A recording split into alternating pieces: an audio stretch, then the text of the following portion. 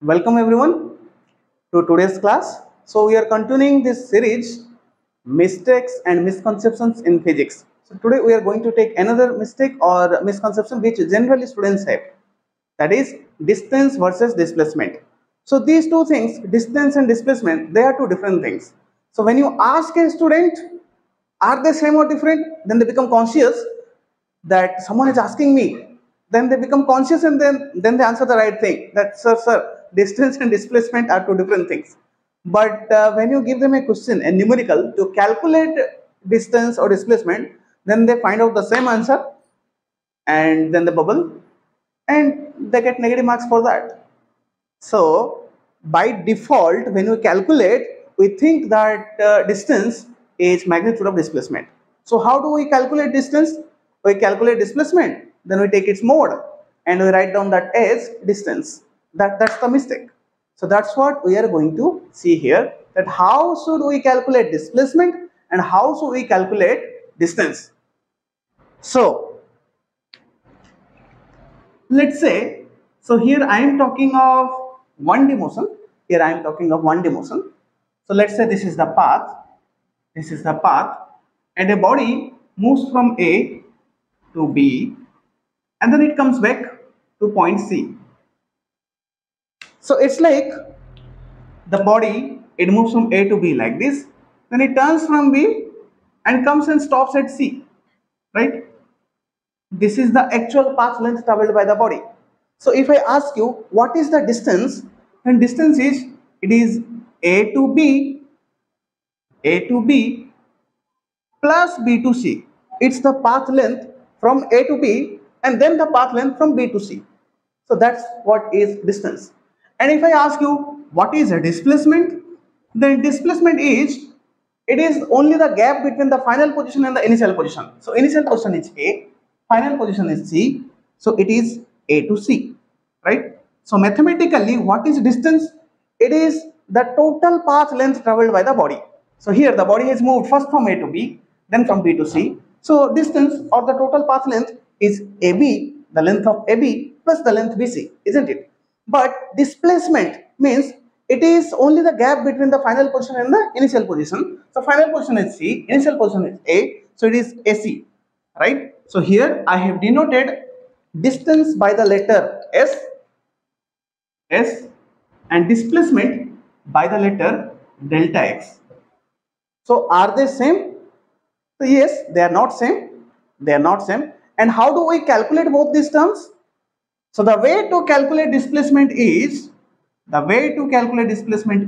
its final position minus initial position, right? And the way to calculate a distance is, you should first find out that point from where the body turns, that I call it as turning point. So this is the initial point in this case, this is the initial point or initial position, this is the turning point, this is the turning point, and this point C, this is the final point. This is the final point, isn't it? So if you have to find out distance, then first we have to find the displacement from initial point to turning point, and that we can find by doing xt minus xi, take its mode. Then find the displacement from turning point to final point, and that we can find out by xf minus xt, take its mode, and then add them. This part gives you AB, this part gives you BC, and then you add them. That gives you distance, right? So let's take a question to understand it more. So the point which I am trying to tell is that displacement is the gap between the final position and the initial position. So you can find out like this. And distance, it is the total length of path traveled by the body. So you have to find it by separating, the motion into two parts, from first point to the turning point, and then from turning point to the final point, and then taking those path lengths, mode, magnitude, and then adding them, right? So now the question is, how do we find turning point? So a turning point, the velocity is 0. So a turning point,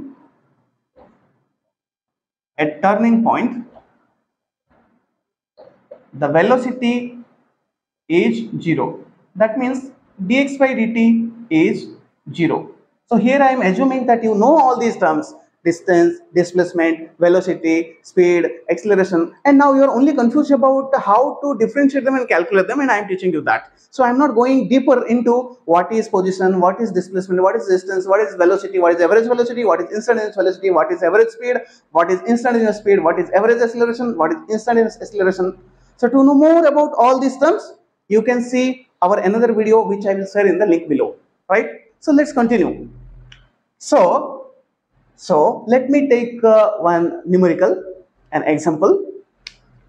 So let's take a question.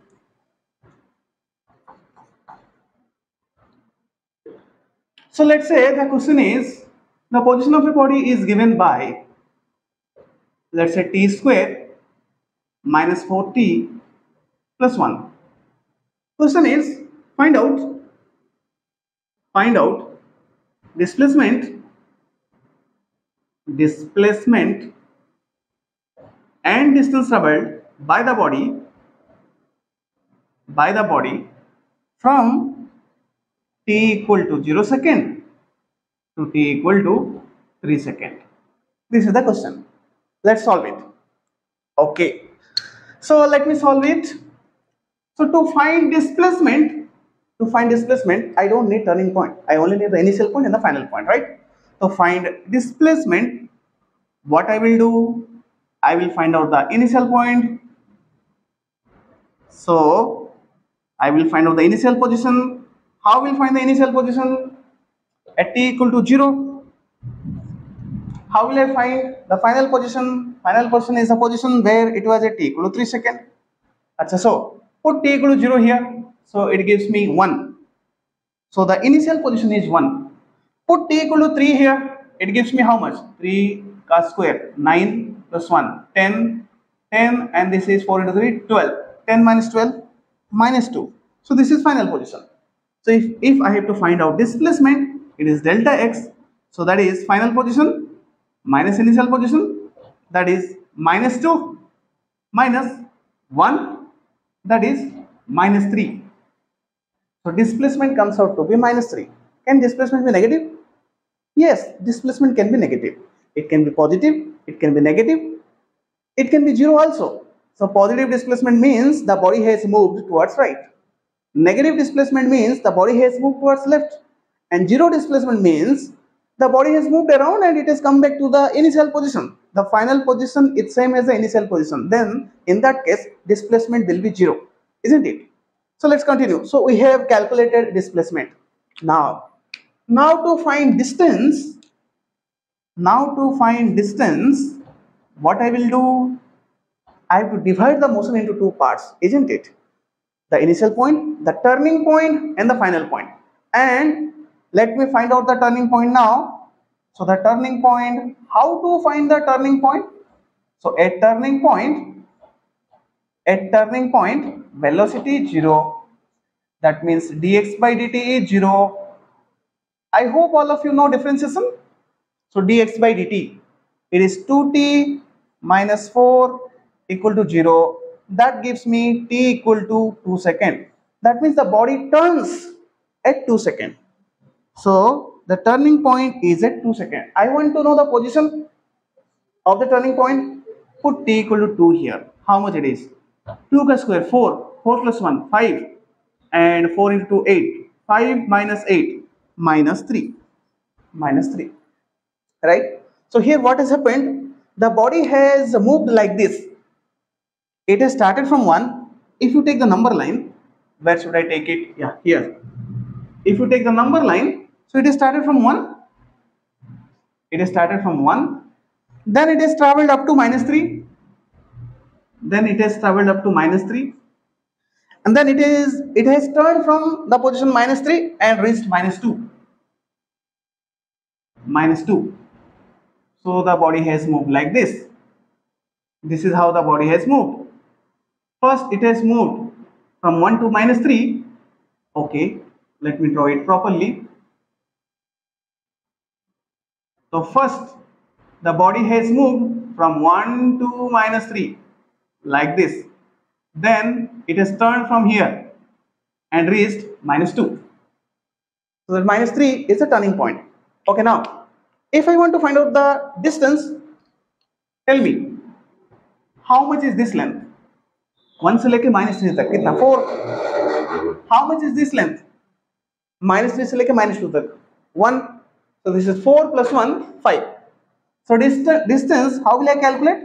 It's like I have to take delta.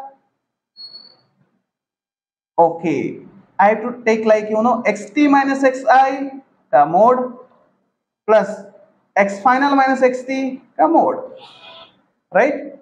So let me solve it here.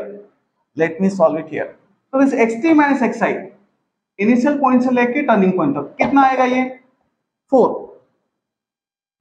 Then x F minus x T final point से लेके turning point से लेके final point तक कितना आएगा? It is 1. So distance is 5 metre. Hope it is clear. So to find distance we have to divide the motion into two parts. Initial point say turning point and turning point say final point. Find delta x for each part. Take the mode and then add them. That gives you distance. Is it possible that sometimes distance and displacement can become equal? Answer is yes. If the body is traveling in a straight line without changing direction, without turning back, then distance and displacement will be equal. But otherwise they are not equal. And when they are not equal, then you have to calculate it like this. Now the mistake which students make. The mistake is that students think that distance is mode of displacement. This is not always true. So what they will do, like here, displacement has come -3. So if you ask them distance, many of them they will take its mode and they will tell distance is 3. That's wrong. Distance you can't simply take as mode of displacement. They are two different things, and this is how you have to calculate. So that's all for today. If you liked our video, then please subscribe to our channel and share this video amongst your friends. If you have any further questions, you can always approach me either by commenting below or by calling to my WhatsApp number. Thank you.